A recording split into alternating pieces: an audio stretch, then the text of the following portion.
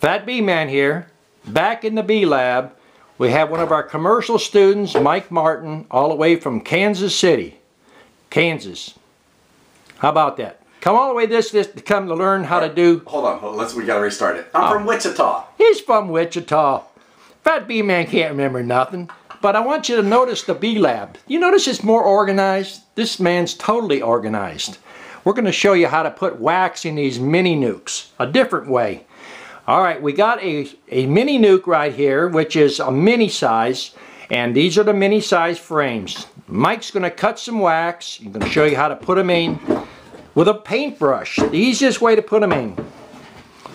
Alright, so we got this precision straight edge here. We got our wax foundation that's pesticide free that Don made with his press. We're just going to put the straight edge down and use our utility knife. Just cut a little starter strip, maybe 1.5 inches or so. Doesn't have to be precise. And if you notice, that's not going to go the full width of the frame here.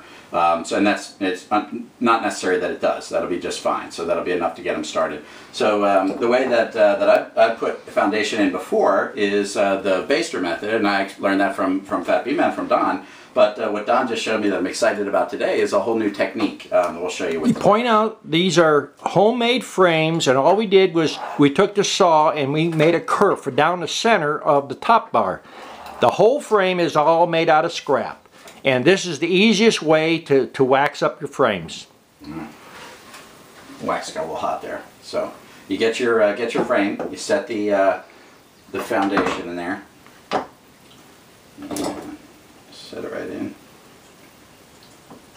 And we got our brush in here, just a little chip brush, it's nothing fancy.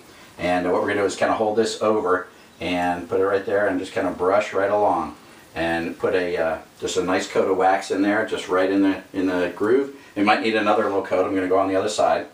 Just come out, just give it a little, lay it in there and just run it along. And don't worry if a couple drips come down here, no big deal. Just don't touch it, obviously it's hot wax. But I'm going to go back and just put a little bit more on the first side. Run it down there. So this is just so easy. It's just such an elegant way to put it on. You can see this looks really great. And all right, now turn it over and shake it. See, it's super secure. It's not going to come out. The wax is not even hardened yet, and it's just super secure. So do another one here. This is just so effortless. It's just a great way to do it. Now, one alternative to this is we brought some foundation down here that was partially drawed out, and Mike will show you that there, which doesn't really make a difference. The bees will still draw it out, but it helps when it's a little drawn out. Show them the one that's drawn out there. Yeah, that was partially drawn out. This is fun, and Don showed me a great technique. So it had been drawn out a little bit, so it looked great, looked beautiful for us. That's a super deluxe starter strip, but hard to get it in the slot. So I was fixing to just wax it on there, just edge on.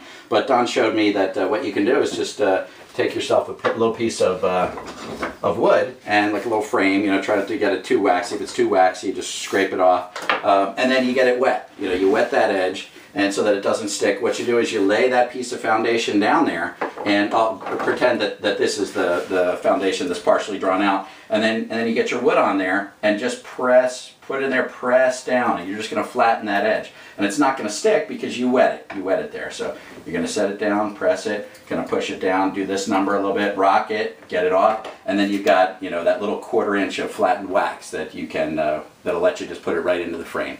So it worked out great. Got these. They're beautiful. They look real pleasing, and I'm sure the bees will appreciate that quick start.